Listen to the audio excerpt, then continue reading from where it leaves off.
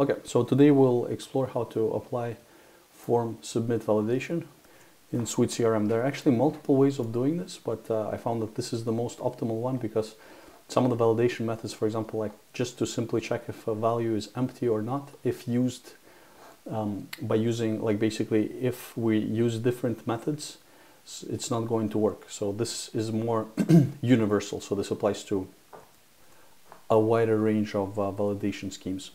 So the very first thing that we'll do is we'll include our validation JavaScript and we'll put it inside the display method of your view. So in this case, it's a custom view that I've created, but in your case, it could be just you're maybe creating a view, or rather a custom edit view.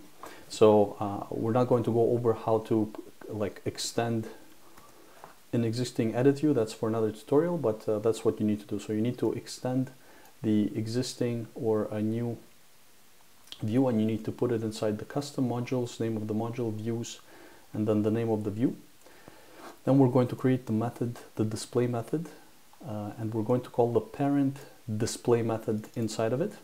And here we're going to include our JavaScript. So what we're doing is we're defining the value called JS, which contains our validation code. So in this case, it's very complex, but essentially what you could do is you could just put, for example, here, all of this could be replaced, like so, just to show you the example.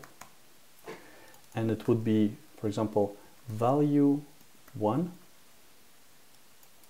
So if value 1 is not empty, like this, basically, and value 2 is also not empty,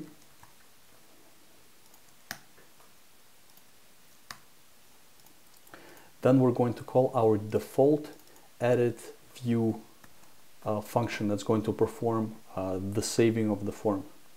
So if if either of those are empty, then we're going to basically display an error and return false. So this gives you like a basic idea of how that would work.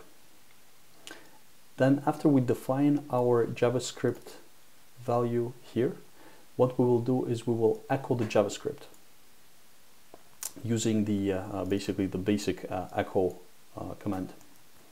So this is the first part of the validation. So we just basically created the validation function, which is here. So custom JavaScript validation.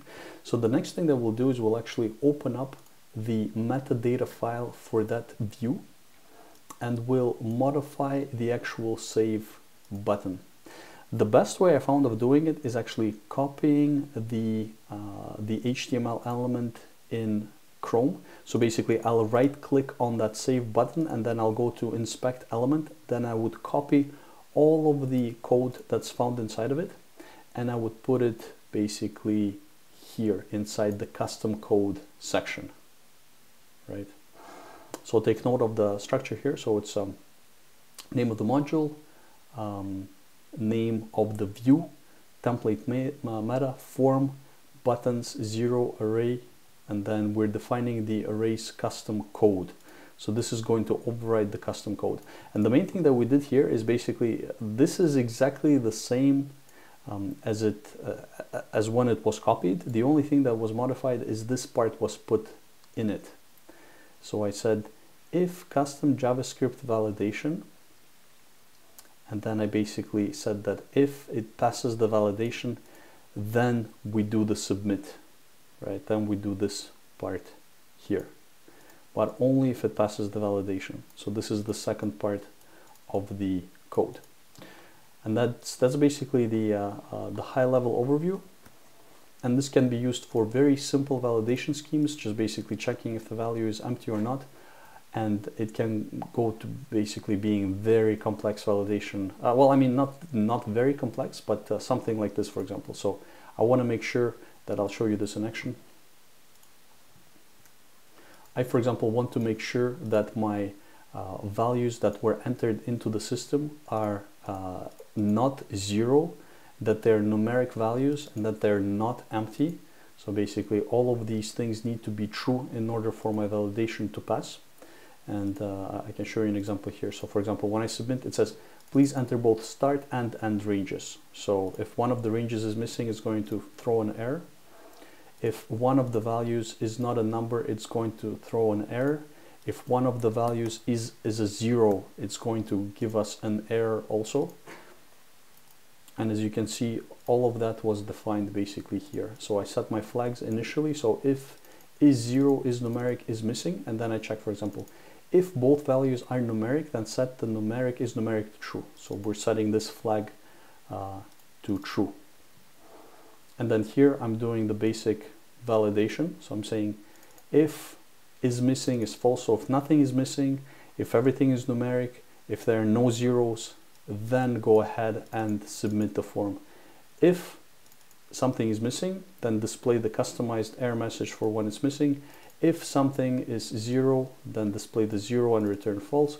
If something is numeric, then display, if something is not numeric, then display the appropriate error message and return false also, right?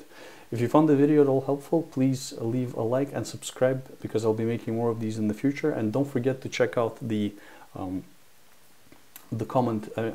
description, because I'm going to put the link to all of that code here. There's a new forum where basically you can post all of that stuff.